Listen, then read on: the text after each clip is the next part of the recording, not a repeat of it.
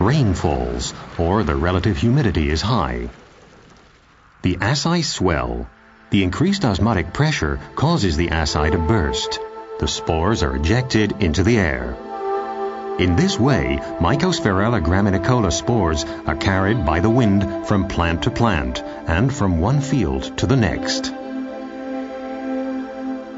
Thus, young wheat plantations are infected by the ascospores at an early stage.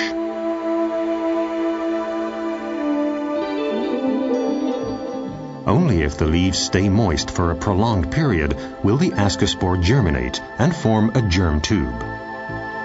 Through a slit-like opening, the stoma, the germinal hypha penetrates into the interior of the leaf. So far, there are no visible symptoms of the disease. The young plants that are affected look lush and green. But subsequently, the products of metabolism of the developing fungal mycelium kill more and more of the leaf cells. The cells collapse, and the chlorophyll necessary for photosynthesis is destroyed. As a result, the leaves become increasingly yellow and later brown.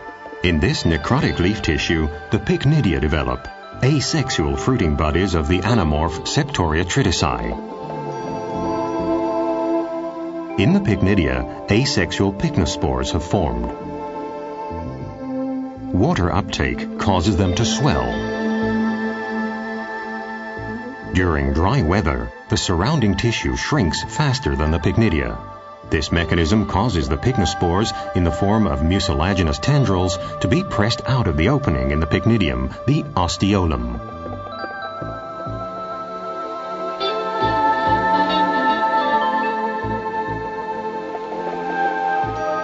The impact of raindrops breaks up the tendrils. The pycnospores contained in the splashes of rain are catapulted onto adjacent leaves and those directly above.